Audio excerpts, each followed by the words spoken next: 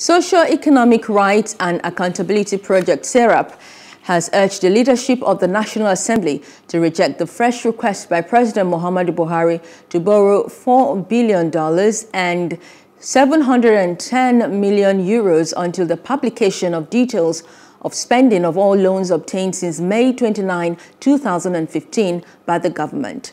President Buhari recently sought to approve the approval of the National Assembly to borrow 4.05 billion. Hello, hope you enjoyed the news. Please do subscribe to our YouTube channel and don't forget to hit the notification button so you get notified about fresh news updates.